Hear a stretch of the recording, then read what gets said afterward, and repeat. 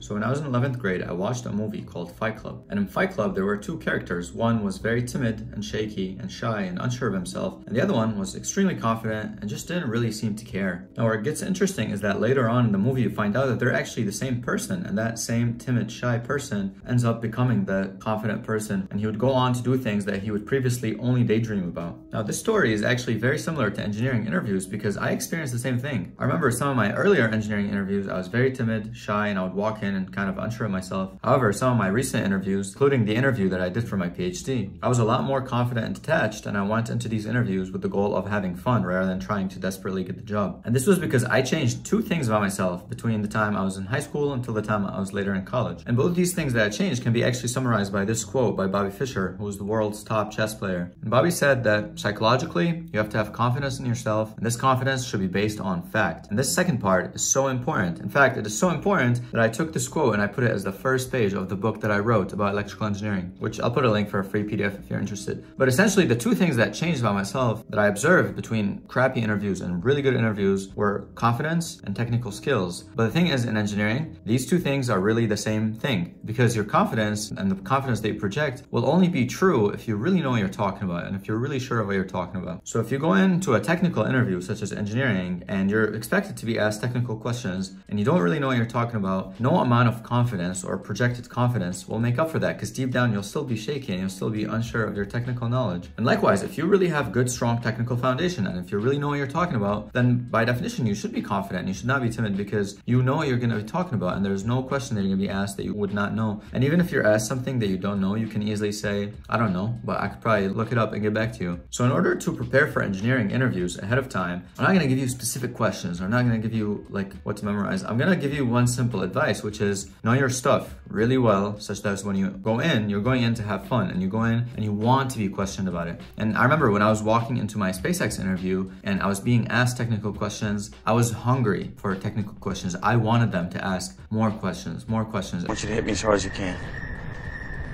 And the interview was like 6 hours, and most candidates are usually drained. I was very energized, and they would keep asking me, do you want a break? And I would say, no, give me more questions. And that's because I went in and I knew what I was talking about. I had technical knowledge, and that technical knowledge fed into my confidence. Now, obviously, this built over a long period of time. I did 4 years of bachelor's and then 5 years of grad school. So I'm graduating, well, 4 years of grad school. My 5th year is gonna be coming up. I'm graduating with a PhD in electrical engineering. So obviously, there was a period of 8 years where I accumulated a lot of technical knowledge, which gave me confidence to walk into these kind of interviews and just be like, okay, give me your toughest questions, show me what it's like. And thus the only advice I have for you as an engineering student or anybody who is about to have some type of technical interview, and doesn't have to be 1 month, this could be like an interview 1 year down the line, is be so good that you walk into the interviews and your mindset is, I want to be asked difficult questions. I don't want to be asked easy questions. I want them to actually see what I'm capable of, because the more difficult questions you're asked, the more you're able to showcase your knowledge and the more you're able to showcase your creativity and your ability to solve problems. And why wouldn't you want to show that? And this is also why it's important to apply to multiple jobs and kind of have multiple options, because when you walk in with kind of a desperate attitude of, oh, I really need this job, I really need this job, you'll be a lot more nervous and you'll be less yourself and you'll be more likely to kind of forget your technical knowledge and you'll be too attached to the outcome that they give you the job. But if you walk in with the mindset of, okay, I'm coming in and I'm gonna see what this is about and hopefully I get the job, but if I don't get the job, that probably means we're not a good match, and that's okay. You're kind of in this like detached mindset. That really helps take the weight off of the interviews. Now, I know this is much tougher, especially if you're an undergrad and you have not had your first internship or and you're like kind of, you really need that first opportunity. Many of these jobs I didn't even apply for. Recruiters reach out to me, whether on LinkedIn or through email, and that's because I spent a lot of time gathering a lot of experiences, and that built up the confidence. However, before you go in and try to sharpen your skills, it's very important first to decide what you want to work on and decide what is the thing you want to invest your time doing, such that you could spend hours working on it and getting better at it. And I actually had a very good presentation that explains all of that in detail and how I came to decide what I want to do with my life and end up at NASA, MIT, and be doing a lot of really cool things. And I made a video about how you can design the perfect career for you and how you can get kick-started in this journey and basically make the right steps and avoid all the mistakes I made. And it should be somewhere over here, so you should go ahead and watch it.